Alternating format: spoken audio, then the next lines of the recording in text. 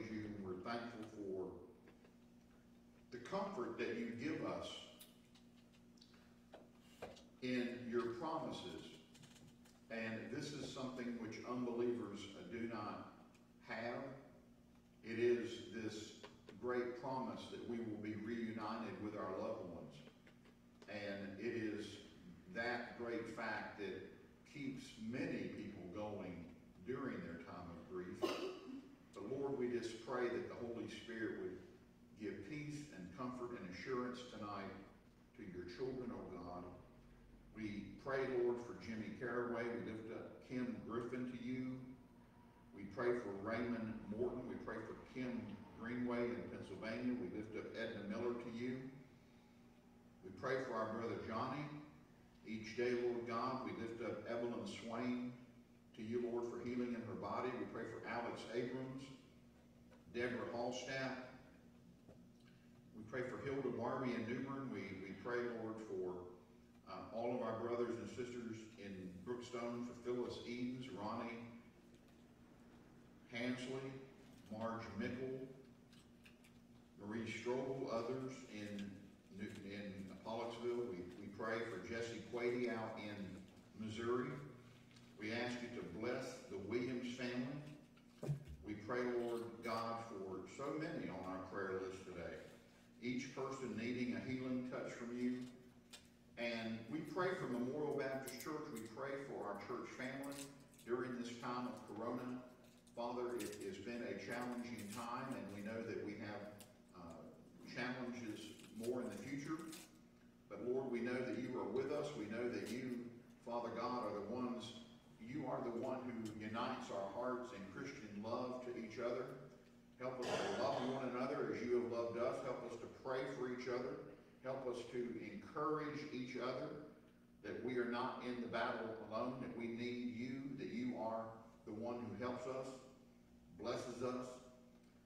Father, we pray for our brothers and sisters in Christ tonight, oh God. And Lord, as we come to your word, we pray that you will give us understanding, Lord God, and help us to understand the power of your word and what it can do on the inside of us if we read it, if we meditate upon it, if we memorize it, oh Lord, what it can do in our lives, oh God.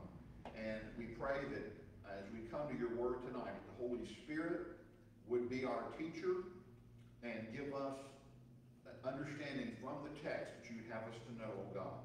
In Jesus' name, amen. Amen. Are we on?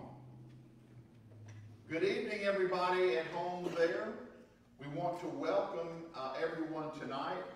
Welcome all those that have come into the Lord's house this evening here in Maysville, North Carolina. So greetings to all of you on the West Coast in California and Oregon tonight. May the Lord be with you. Everyone turn in their Bibles to Daniel chapter 8. And we're in Daniel chapter 8 tonight. And if you have your Bible tonight, you'll want to follow along close with me in the text. I'll be making more comments than usual tonight, but again, we want to stay in the text. Remember, as we come to chapter 8, that chapters 7 and 8 preceded chapters 5 and 6. And we're reminded of this in verse 1 of our text. Verse 1 says, in the third year of the reign of Belshazzar, a vision appeared unto me, even unto me, Daniel, after that which appeared unto me at the first. So Daniel is serving the descendant of the Babylonian Nebuchadnezzar. The Babylonians are still ruling the empire in our text. Belshazzar is co-regent with his uncle, Nabonidus. The events of the night of the handwriting on the wall are still future. Again, 5 and 6 and 7 and 8 are reversed. Okay? Just remember that in your mind, okay? Now that is a little bit tricky, okay? We talked about that earlier, but I don't want to go into that further. But 7 and 8 come before 5 and 6. Chapters 7 and 8 come before chapters 5 and 6. Now, and I know that when you get to heaven, you're going to ask Daniel why that is, okay? And he'll give you an explanation when we get to heaven.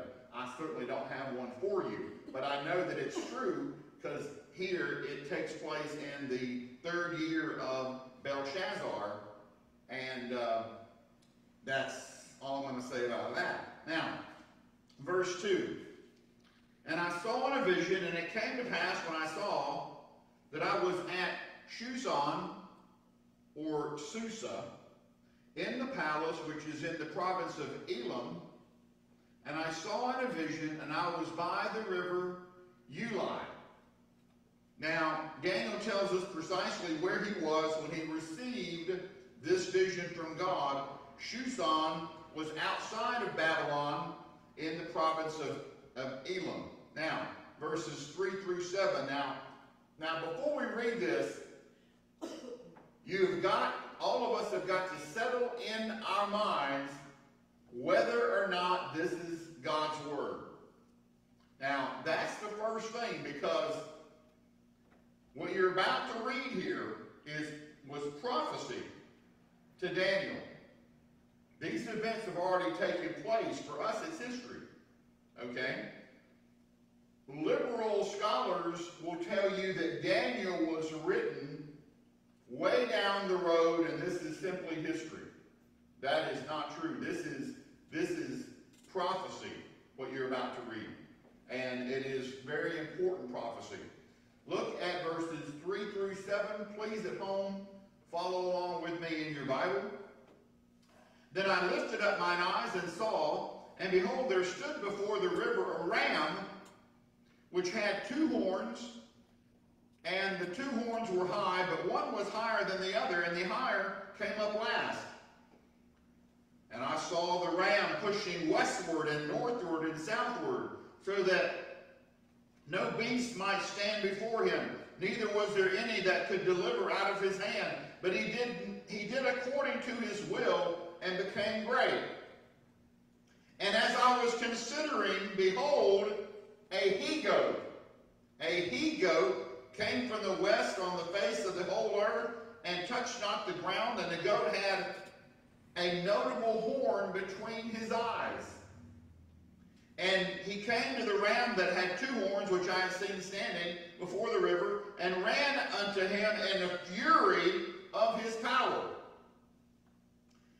And I saw him come closer to the ram, and he was moved with choler, that's anger, against him, and smote the ram. So you had the he-goat running full speed into the ram, and brake his 2 horns, and there was no power in the ram to stand before him, and he cast him down to the ground, and stamped upon him, and there was none that could deliver the ram out of his hand. Now, that's a strange vision. The student of the Bible can be certain from what is written later in the chapter, verses 20 to 22, and by God's will we'll get there tonight, that what is prophesied here, and it is amazing, is the conflict between the Medes and the Persians. That's the ram with the 2 horns, the Medes and the Persians, and the Greeks. We must remember that as he was given the vision, Daniel was an official in the Babylonian court, the Babylonian government.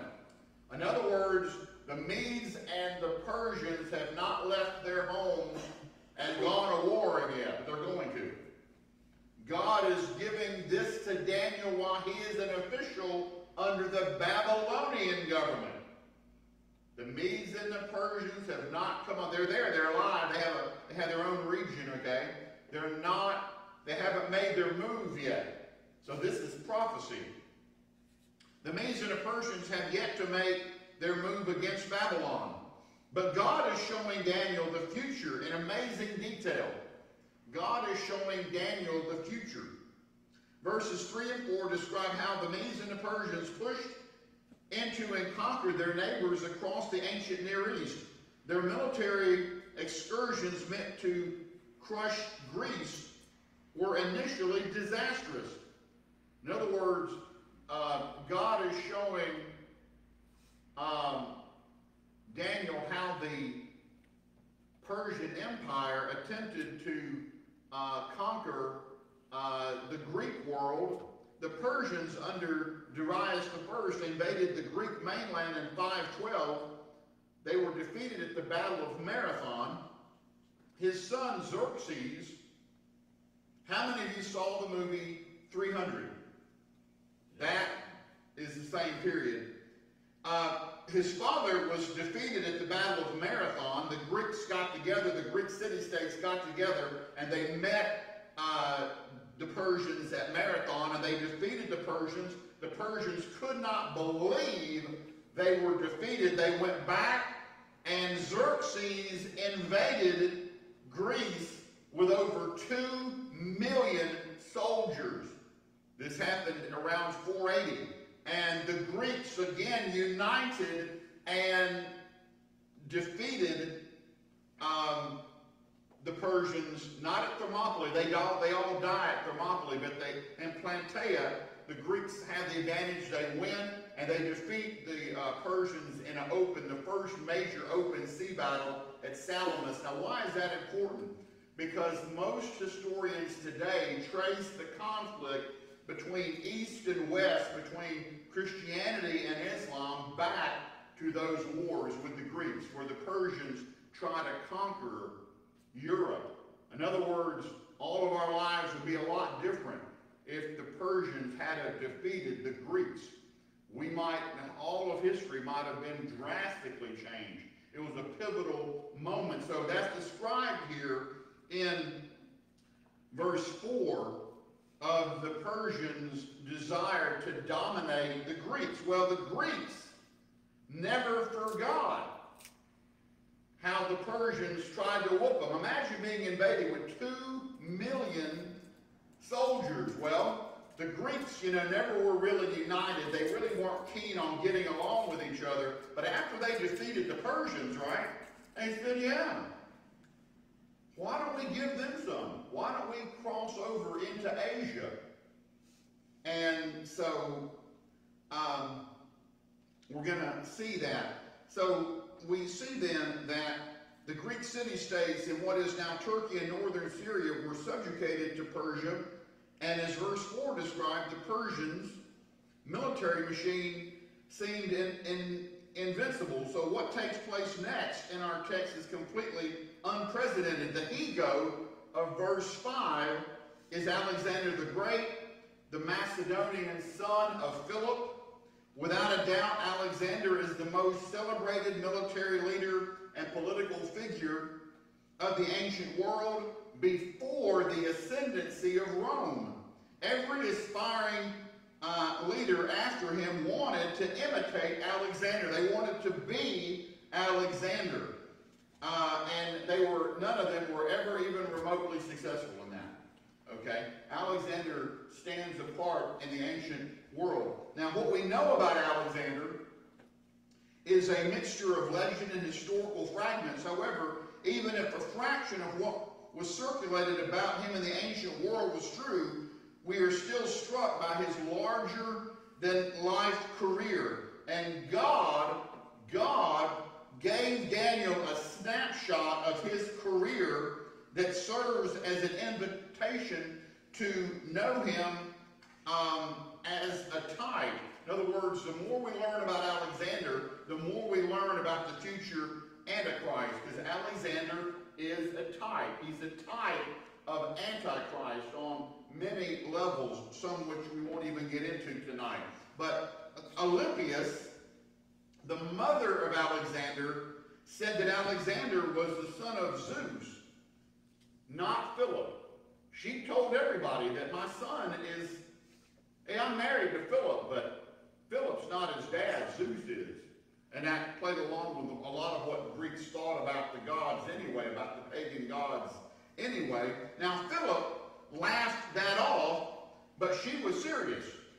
And Alexander grew up as a little kid believing from his mother that he was a half-god, that he was a demigod. And that got into his thinking. And we laugh at that now and say, how preposterous is that? But these are pagans, right? These are pagan people. So from his youth, Alexander was trained for war and excelled in the arts. But Philip, who was perpetually busy subduing the Greek city-states underneath his rule, wanted Alexander to be able to think, wanted Alexander to be able to think, not just conquer, not just wage war, but to wage war on purpose, okay? For a purpose. And so Philip had Aristotle, who was living at the time, Aristotle, the great philosopher, be the teacher of Alexander, to train Alexander's mind where other people, for example, a man named Leonidas, the Molossian, was in charge of disciplining Alexander's body for the rigors of war. In other words, Philip's idea was, I have one man train him to think, another man train him how to fight and kill. And that's what Philip did to young Alexander. Now, after consolidating his hold on Greece and all the neighboring states, Philip began preparing for the invasion of Persia. He said, boys, we're going to take this thing to Persia. We're going to take it right back to them. They invaded us with 2 million men. We're going to invade them. And so he planned all of this. However, he would not live to cross into Asia. His early death put Alexander on the throne at age 20. At age 20, Alexander was the king of the Macedonians and leader of the united, under the authority of Philip, the Greek city-states. And immediately, once Philip died, once Alexander's father died, some of the Greek city-states said, well, the boy doesn't know how to act. We'll assert our authority. Thebes was such a city. Oh, we're going to get out from underneath, because the Greeks were notoriously city-oriented. They had no national conception of nationalism, okay? They were independent free cities. So Thebes said, we're not going to listen to this 20-year-old Alexander. Who is he anyway? Somebody said, well, you know, he thinks he's a god, right? Oh, they laughed it off, right? Alexander burned the place to the ground and went around and said, anybody else want to, any other city-state want to, anybody, how about you over there in Athens? How about it, huh?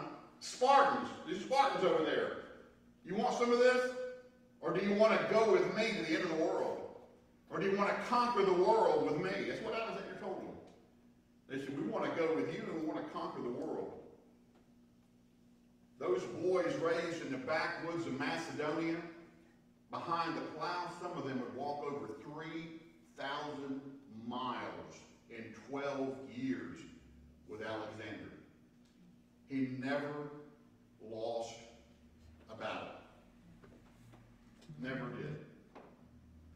And so, after brutally crushing a widespread rebellion against his rule in Greece, Alexander led his army east and destroyed everything the Persians put in front of him. He crossed over into Asia Minor.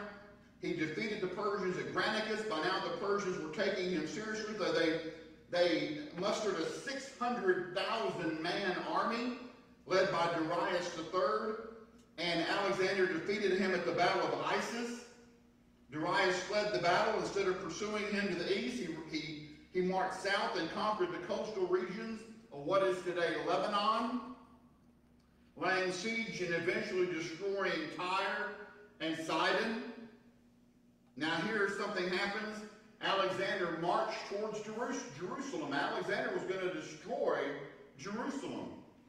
But according to Josephus, who you're familiar with from our New Testament studies, Josephus says that the high priest went out and Alexander was there with his army, and he showed him in the Bible, he showed him a copy of Daniel, and said, here you are. Now you following this? You tracking now? Here you are in the book. You're the he-goat. us, don't wipe out Jerusalem. We know who you are. And Jerusalem just surrendered to him, and he didn't destroy the city. He went down into Egypt and defeated the Egyptians. And while he was in Egypt, he went to a place called the Oasis of Siwa and asked the gods there if he were really a god. And they told him, we really don't know what they told him, but whatever it was, he was invigorated enough to say, let's go ahead and move on to Persia. And he did. And he conquered the Persians. He defeated Darius at the Battle of Gaugamela. Darius tried to get away, but his own generals killed him. From Gaugamela, he swept across Persia into Babylon. And after Persia was totally defeated, it wasn't enough for Alexander. He marched his army all the way to Afghanistan. And then defeated the tribal groups there, set up cities there, named cities there. He had a whole army of scientists, botanists, geographers that went with him. And they laid out cities, they organized the people. He then turned south into India and defeated King Porus. Now, to this day, this happened a long time ago, brothers and sisters. To this day, mothers, you know how moms around here tell their kids? Well, my uncle told me when I was a little bitty kid, right, that dry bones and grizzly guts lived up in the attic. My uncle told me that. I was afraid to go up in the attic, okay? Because my uncle said that dry bones and grizzly guts lived up there. Well, in India, to this day, along the Indus River, the mothers tell their children, be careful out there because the scander will get you. Who are they talking about? Alexander. That's what kind of impression that this one person made upon India. India! Look at the map. It's unbelievable. And he marched them back to Babylon. He marched his soldiers back to Babylon, which would take a lot of time telling you what happened on the trip back and how he poured out his last drop of water because his army was dying of thirst. He survived the trip, went back to Babylon. Verse 8. Therefore, the he-goat waxed very great, and when he was strong, the great horn was broken, and it came up 4 notable ones toward the 4 winds of heaven. Now, Alexander, and this describes here how Alexander died in Babylon at age 33 in 323 BC. Now, he died, if you study Alexander, they say he died of typhoid, they say he died of this and that. Let me tell you the truth. He died of alcohol poisoning. He drank himself to death, okay? He didn't think there was any more worlds to conquer. Some people believe he would have went in the other direction into Europe, across into Italy and into Western Europe. Some people think that. We don't know. But he died, and they asked him, who gets your empire? And he said, whoever the strongest man is. But there is a lot about him. Now, his empire was stretched from the Adriatic to the Indus River in India. And after his death, his empire was divided into 4 generals: Cassander, Lysimachus, Seleucus, and Ptolemy. That's Cassander, Lysimachus, Seleucus, and Ptolemy. And from the very beginning, there was tension between them, particularly in regards to the Near East. Seleucus in what is today Syria, and Ptolemy in what is today Egypt. The Seleucids and the Ptolemies, if you look at a map of the Middle East, then you see that what's unique about Israel is that it connects 3 continents: Europe, Asia, and Africa. So you had Ptolemy in Egypt, you had Seleucus in Syria, and they were all the time waging war over the boundary of where one empire began and another one began. Israel was right there in the middle of that conflict. And that's extremely important to the Bible student, okay? Is that the boundaries kept shifting. Sometimes the Seleucids would have the land, then at other times the Ptolemies would have the land. And there was conflict between the land during the 400-year silent period, because when you come to the New Testament, who is controlled there? The Romans, right? And you ask yourself, how did the Romans get involved? Well, they were invited in to fight on the side of the Hashmoneans in a civil war, and they decided to stay. You know, Rome did not conquer all of its land. In many cases, people said, look, can you guys come over here and lead us, because we just don't know what we're doing. That happened in a lot of parts of Europe, okay? Rome did not become a world power because they conquered everybody. They conquered a lot of people, but a lot of city-states, particularly the Greeks, said, look, we need help. We can't manage our affairs. Please come in and rule us. And they did. The Romans were good at that. Look at verses 9 through, so verse 8 then is Alexander dies, the 4 horns come up, and then look at 9. Look at 9. The Holy Spirit's going to zero in on one of the horns, okay?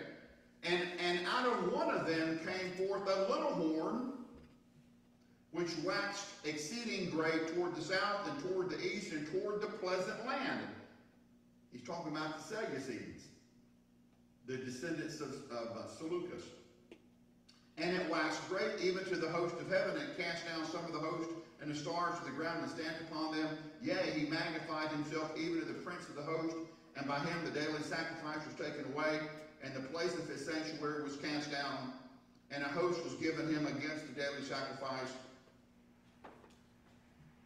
By reason of transgression he cast it down, the truth to the ground, and it practiced and prospered. Then I heard one saint speaking, and another saint said unto that certain saint which spake, how long shall be the vision concerning the daily sacrifice and the transgression of the desolation, to give both the sanctuary and the host to be trodden underfoot? And he said unto me, unto 2,300 days, then shall the sanctuary be cleansed. Now, what is described here, and I'm just going to try to make it as simple as possible, right? What is described in incredible detail is the rise and the career of the little horn, who historically was Antiochus IV Epiphanes of the Seleucid Empire from 175 to 163 BC. Antiochus Epiphanes trying to obliterate Jewish culture by pushing Hellenistic culture and desecrating the temple. Note verse 14 in relation to Revelation 12:14. If you keep your place there in Daniel and you flip over to Revelation 12:14. Revelation chapter 12, verse 14. When you're there, say amen. Are you folks at home flipping over there in your Bibles to Revelation chapter 12, verse 14? You should be. That's what the folks here in the sanctuary are doing. And it says in Revelation chapter 12, verse 14, it says, and to the woman were given 2 wings of a great eagle. And we know that the woman is Israel here. I won't go into all of that, but that's the bottom line. And to the woman were given 2 wings of a great eagle, that she might fly into the wilderness, into her place, where she is nourished for time and times and half a time from the face of the serpent. And we're talking here about the Antichrist trying to destroy the Jewish people in the 3.5 years that begins when the Antichrist goes into the holy place in the temple in Jerusalem.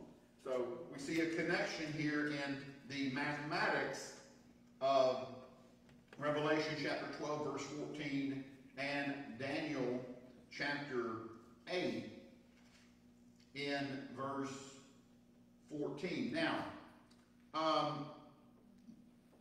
but let's back up here a minute here, okay? We need to understand here that both Alexander the Great and Antiochus fourth epiphanies are types of the future Antichrist. So what he's describing here is the fact that, okay, you had Alexander. Alexander goes from Macedonia all the way to India. He conquers the known, what was known then as the known world, okay? He goes back to Babylon. He dies of alcohol poisoning because he drank himself to death, basically, okay? All right? When he dies, he turns his empire, is split up. The generals say, Cassander says, I want this. Ptolemy says, I want this. Seleucus says, I want this. Lysimachus says, I want this. And so they cut it up. Ptolemy got Egypt. Seleucus got Syria. A descendant of Seleucus is Antiochus IV Epiphanes. He tries to dominate the Jewish people, and during his domination, he goes into the temple in Jerusalem, and he kills a pig in the Holy of Holies. And they can't use it now, right? They can't use the temple because of what he did. He desecrated it. He put an image of himself into the temple. He wanted all the Jewish people to worship him, and that set off a revolution called the Maccabean Revolt, where the people revolted against him, okay? And he then is a type of Antichrist. I hope you can see how there's not just one type of Antichrist. There's several people in the Bible that are representative of the one who will come in the future. But everyone in the Old Testament that is a type, whether it be Nimrod, we begin with Nimrod in the Bible, okay? Nimrod, the Pharaoh during the Exodus period, Nebuchadnezzar, Alexander the Great, all these people are types. They are representative.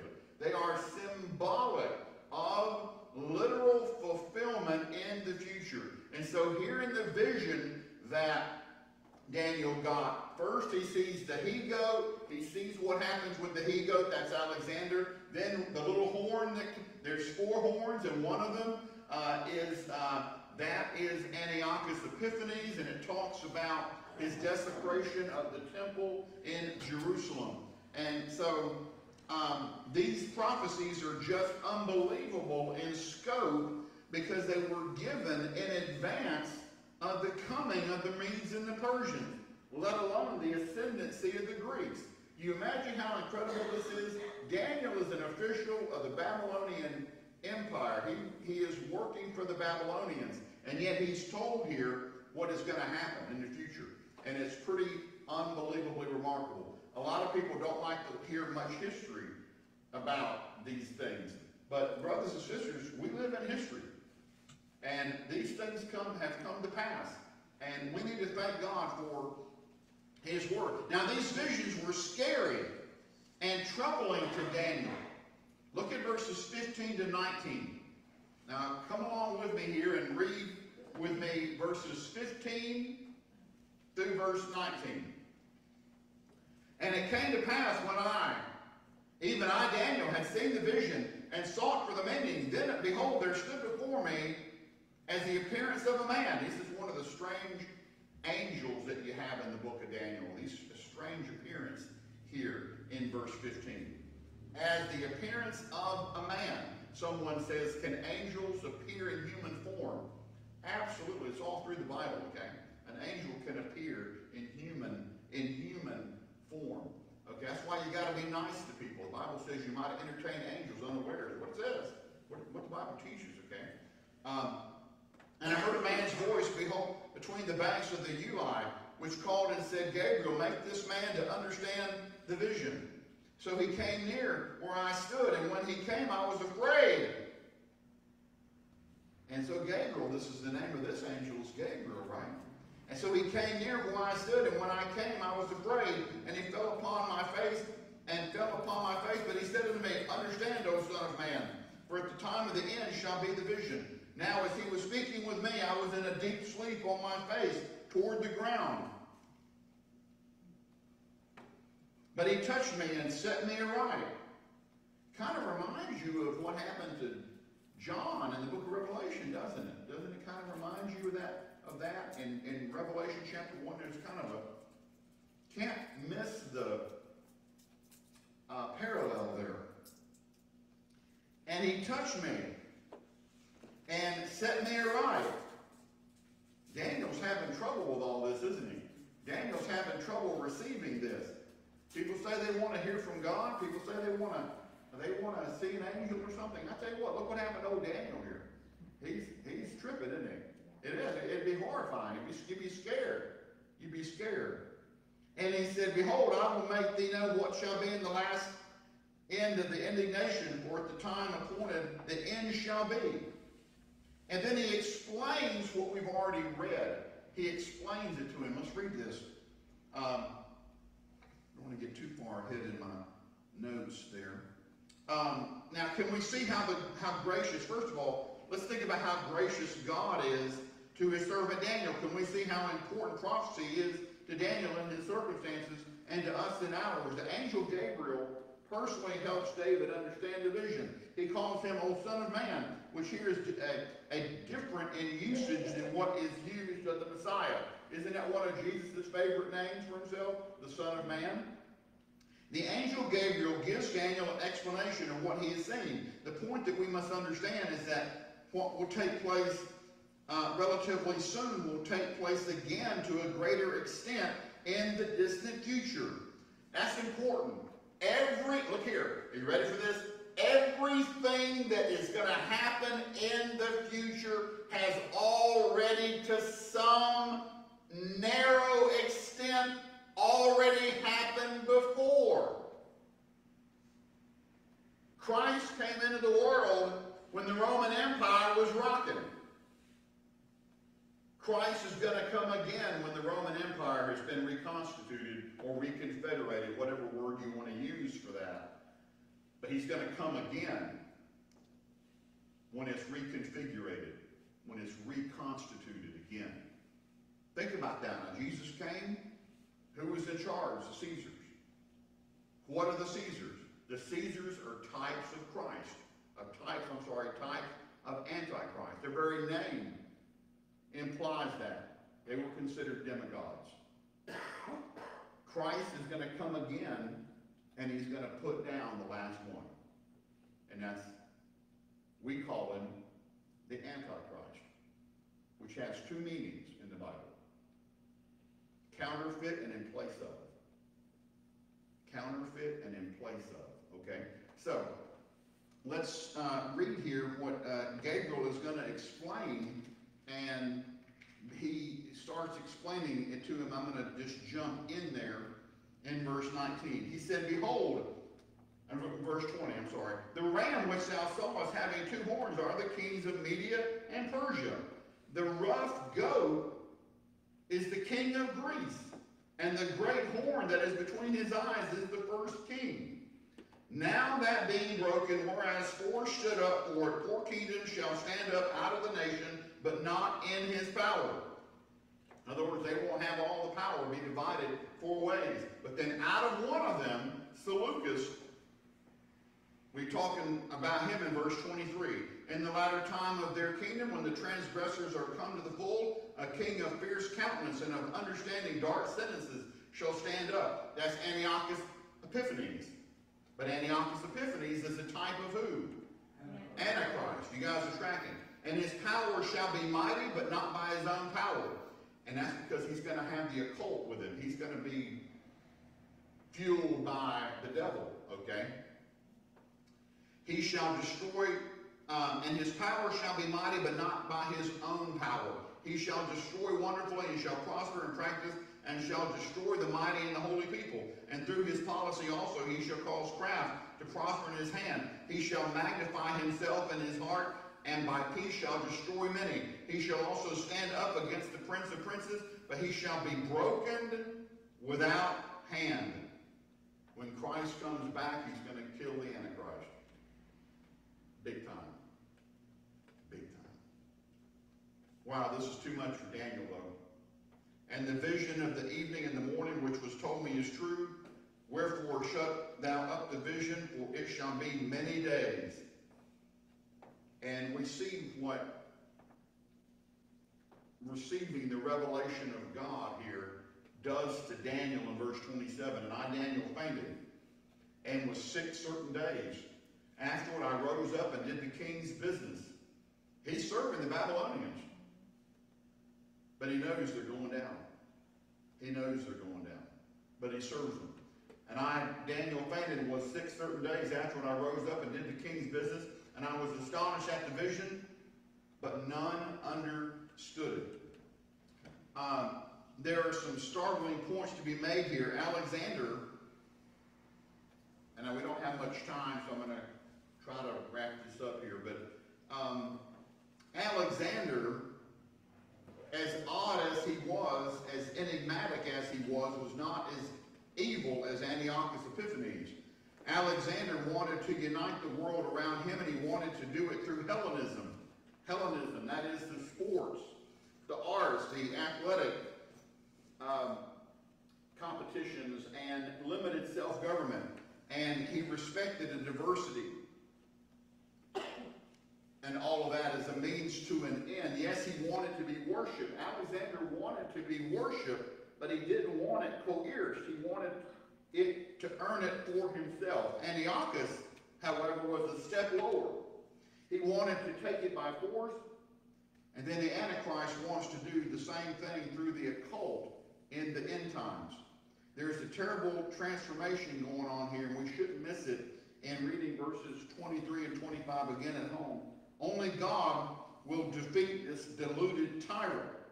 We note in verse 26 that Daniel knew what was shown to him in the distance, yet it bothered him physically. And when you meditate on what the Antichrist is going to do in the world, it will bother you physically.